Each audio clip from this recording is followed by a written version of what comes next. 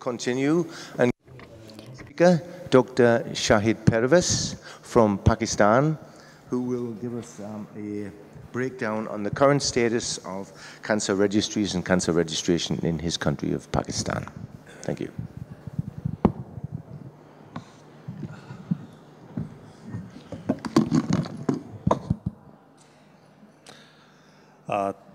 Thank you all. First of all, I am very grateful to the host, Dr. Anton, for giving me this opportunity, and Malcolm to introduce me to the Russian colleagues. So indeed, it's a both pleasure and privilege to be here in this beautiful city and country. Thank you.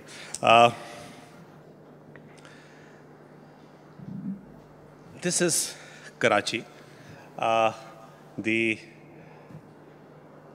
business, the only port city, business hub, the largest city of Pakistan, and a sprawling city like any cosmopolitan city. And this is the place where I work. This is a private, most prestigious university called Aga Khan University, right at the heart of the city of Karachi. It's a 700-bedded hospital, but because of our capacity and our lead in the diagnostic services, Aga Khan University have about 210 collection points all over Pakistan from where we receive these specimens, and 10 in Afghanistan. As you might know that Afghanistan has a very, after war-torn country, very primitive infrastructure. So a lot of pathology biopsies, they come from Afghanistan on daily basis. Now, cancer registration in Pakistan was started way back, to begin with, in 1973 by Pakistan Medical Research Center. And the first population-based cancer registry was established in Karachi in 1995 with the perspective of measuring the cancer burden through a sample population. So 1995. We at Aga Khan University, by virtue of the fact that we have our collection points in all provinces of Pakistan and receive a lot of pathology from all over Pakistan, also went ahead to record the various types of cancers coming from various provinces of Pakistan. Right. And so this covers a large geographical area. Now, Karachi Cancer Registry published its last report in 2007, and the leading person, she was a pathologist, Yasmin Bhurkuri, passed away young, and since then, the Karachi Cancer Registry has been in doldrums. Unfortunately, she was a very private person and did not designate any other individual to lead this position.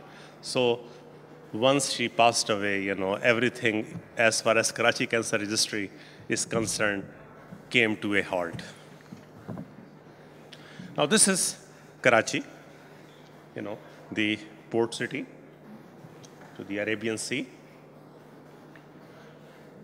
And this is the last report from Karachi Cancer Registry till 2007.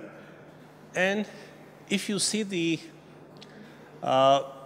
trends, the oral cavity cancer by 2007 surpassed the lung cancer as the most common in males.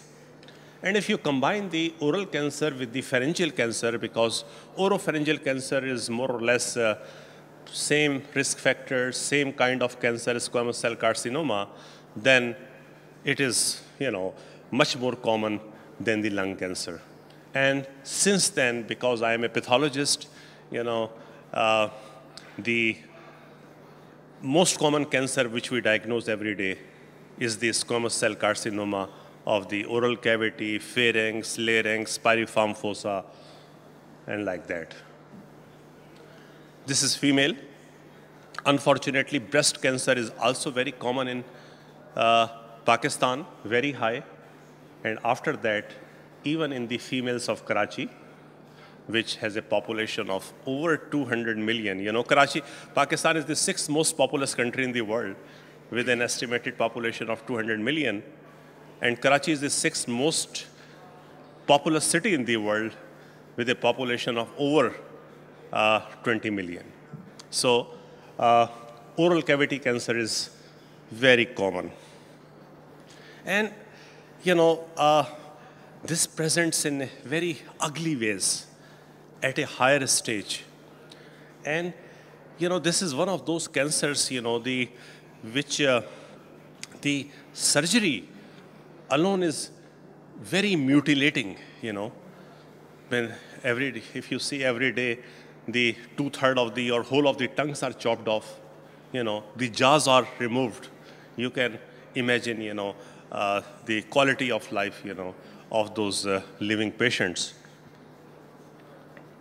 And as I said, many, for various reasons, present at a very advanced stage. You see, this woman, the neck is bulky, and this is all metastasis, So, as far as, precursor lesions are concerned, all of us know, any white patch or red patch is bad. So, leukoplakia and erythroplakia. Though most of these turn out to be benign, because white is because of the keratin, and because, squamous cell carcinomas, they produce a lot of keratin, so it appears white. But other proliferative squamous lesion, benign proliferative squamous lesion, they also produce a lot of keratin.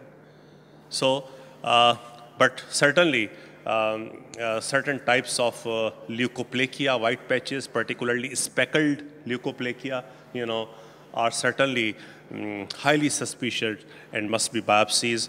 And this kind of lesions are also, may be considered as the screening programs in high-risk countries like Pakistan, India, and some other Far East countries. So, white lesions, the erythroplakia, in this, the epithelium is so thin that the blood vessels which are underneath, they give a reddish glow. And again, the red patches are again suspicious and need to be biopsied in most cases. You see this proliferative verrucous leukoplakia, and this is a high-risk clinical form which lacks specific histological criteria. And the proliferative squamous lesions are unfortunately also not easy to diagnose. The classical teachings of dysplasia, carcinoma in situ doesn't fit with the proliferative squamous lesion. There may not be any dysplasia in a malignant proliferative squamous lesion, and the other features are more important, like dyskeratosis and proliferative patterns, etc. So for us, many cases are diagnostic dilemmas as well. Now, major culprits in the Western world, the two most common risk factors are smoking and alcohol. But in Pakistan, particularly in southern Pakistan, it is smoking plus chewing habits. The chewing pan, which is betel leaf, betel nut, and this gutka, this is something which is a new term. And what is gutka is basically, it is a dubious mixture of many ingredients like processed tobacco, lime, many other addictive agents, coloring agents, and so on and so forth, which are highly carcinogenic, And the the labor class and lower middle class, if Malcolm was there last year, and he might have witnessed, the bus conductors and laborers, their mouths are full all the time, Even when they have to speak, they have to spit first before they can speak to you, right? So, you see, this is gutka, and you see how they take it, by taking this method alone, by choking many die, So, revival of Karachi Cancer Registry is underway. In 2014, the interested physicians from 11 leading facilities in Karachi, including our hospital, Aga Khan University Hospital, met with the objective of reviving the cancer registration process. Uzma Rizwan, who lives in New Jersey, New York, has been involved also in establishing various hospital-based and site-specific cancer registries in Karachi and Lahore, was also invited. The committee agreed to register as a non-profit organization with the new name, Karachi Oncology Registry, with the goal of capturing cancer incidents from all regions of Karachi by inviting and encouraging other hospitals to participate in reporting to Karachi Oncology Registry. Now, the problem is that the major hospitals, including our hospitals, we have hospital-based cancer registries. But that no one is reporting to a central place so that, it qualifies as a population-based cancer registry and, is more reliable. So that is actually the task. So advisory committee responsibilities include, software, hardware, staffing salaries, operational cost, universal data collection form, data retrieval policy, confidentiality. So current status of Karachi Oncology Registry, which is now a new name of Karachi Cancer Registry, the committee currently explores various funding avenues to sponsor and sustain work. Local and international collaboration supports are needed. An introductory cancer registry workshop was conducted to train, the representatives of all the participating hospitals. So, the cancer registry data will be collected by cancer registrars, who are data information specialists, who capture patient demographics, primary tumor sites, morphology, as well as stage at diagnosis. And in most cases, follow-up and management and follow-up as well. This ICCB, which is a part of Karachi University, they kindly agreed to provide some initial funding to the tune of something like 20 to 22,000 US dollars, and they also provided a physical space. But the challenge of sustaining the recurring cost remain, and we are trying to overcome that. Now, the other cancer registry, Pakistan has 5 provinces. Karachi is the part of Sindh province, which is the second largest province. The largest province is Punjab, and Lahore is the capital of Punjab. The Punjab Cancer Registry was set up in 2005. It is being sponsored by the Shaukat Khana Memorial Cancer Hospital in Lahore, and it has 18 collaborating centers in the Lahore district, and it has 41 members, including 9-member governing council. Geographic area under study is the Lahore district, and the Lahore is the second most populous country after Karachi, with an estimated population of over 10 million. Cancer cases diagnosed in the time period, since then, it organizes data, put it on the website, etc. Highlights of PCR, that in the last report which they published, is 2014. Total of 5,737 new cancer cases, females dominant with 56%, 92% adults. This is a report on top 10 cancers only, therefore the total does not add up to 100%. And data from Punjab Cancer Registry along with data from two other sources was used to determine cancer estimates for Pakistan and presented in the Globacan 2012 online report. So these are some of the data from Punjab Cancer Registry. And again, you can see that in females, lip and oral cavity cancer comes as a second most common cancer. Right. And in so that was the total. That was the total. In males, in females, number 3rd in Lahore Cancer Registry. In males, number 2.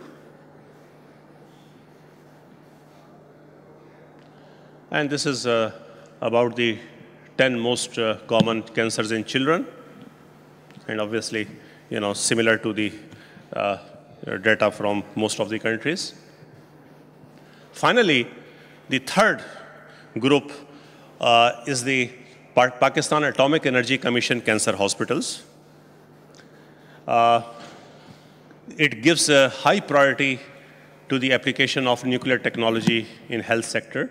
And currently, there are 18 medical centers which are funded and run by Pakistan Atomic Energy Commission of Pakistan. These are all cancer hospitals, provide medical oncology, radiation oncology, and this is a public sector, so free or highly subsidized.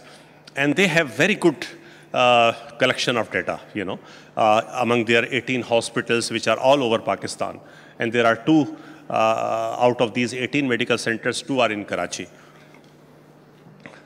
So these are also involved in the National Cancer Awareness and Prevention Program, as well as maintain cancer registration. So finally, the challenges are obviously finances, legislation, because without legislation, currently, we are working, we have revived the Karachi Oncology Registry as a, we have registered it, but without legislation from the local parliament or assembly,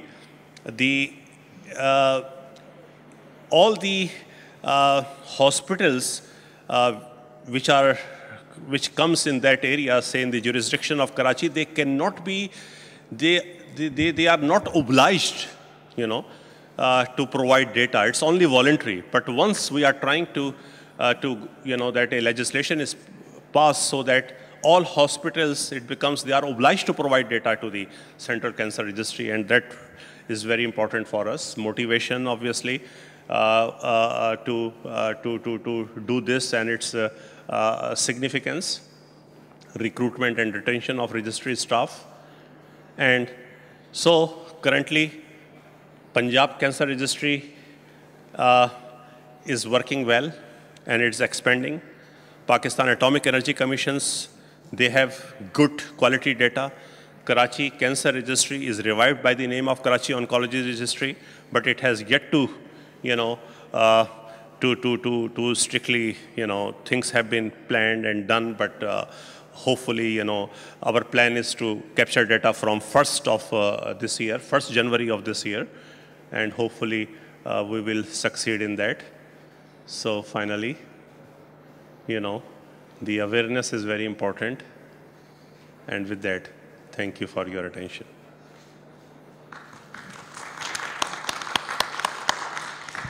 Thank you very much, Shahid, for that very encouraging talk. Thank you. I knew Yasmin Bergri very well. I was always very impressed with her. It's unfortunately the case that in many of the cancer registries in Asia, one individual has been the heart and soul, and without the heart and soul, a very unfortunate death meant that you've got a big setback. But it looks as if you're well on the way to recovery. We will keep our fingers crossed that that's the case. Have we any quick questions or comments for Dr. Pervez? Yes, David Roda. very interesting talk. I was certainly interested in the aspect of legislation and probably the need for that to, as you say, authorise and develop provision data for some of the smaller hospitals perhaps. Does this legislation need to be done individually in each province or jurisdiction of Pakistan, or can it be done nationally for the whole country in one hit? That was my first question, but if you answer two. The second is, without it, do you have issues of, even where there is goodwill to provide the data, there are issues around privacy and other barriers without that enabling legislation? Right. Now, first of all, because there is no national cancer registry, so we are not looking for legislation in the National Assembly. And because I am personally coordinating the Karachi Cancer Registry revival, we are, meeting the health professionals, politicians for a legislation in the Sindh province, and Karachi is the capital of Sindh. And same is the case, in other provinces. So it's not national because it doesn't exist, Secondly, there is goodwill is a problem because whenever we go and meet representatives of various hospitals, they have certain questions like how they are going to benefit from this. What about authorships, things like that. If you are capturing data from, say, 11 hospitals and 2 people at least are involved from each, whether a publication, if you publish it, will have 24 authors and, things like that, And also, their confidentiality and other, the reasons which may come to their mind. So that is indeed a problem. Goodwill is a problem. And that's why, to make it mandatory, the legislation efforts are underway, and hopefully, they will succeed in near future. And that will be the biggest day, because then, then we will have the power of the law to enforce these things. Yeah, thank you. Okay. Any other questions, comments? If not, then we'll move on to the next speaker. Thank you very again, Shahid Pervez.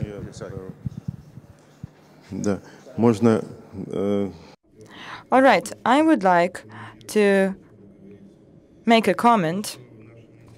You say that in our institution in 1950s, there was a young researcher who joined us, Mr. Chakton, who then began to work in the World Health Organization and then started to work in the oncological center in 1950s.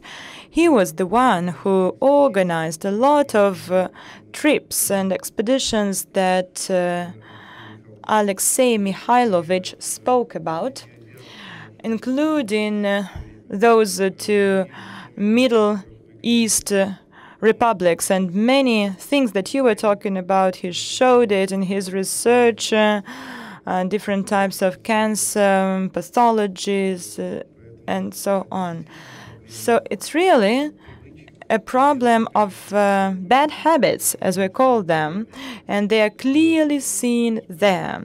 Those who take betel, who chew tobacco and other plants, so if you could share the information about the content of it, I think the audience would be simply shocked. There are a lot of things that we are not used to take. So all those things are interconnected. I would like to wish you a lot of success in your work. It's a very complicated task indeed. You do collect information from hundreds of hospitals, and there will be hundreds of authors. What contribution will they make? There is technical work, there is professional work. These are all the challenges. Thank you.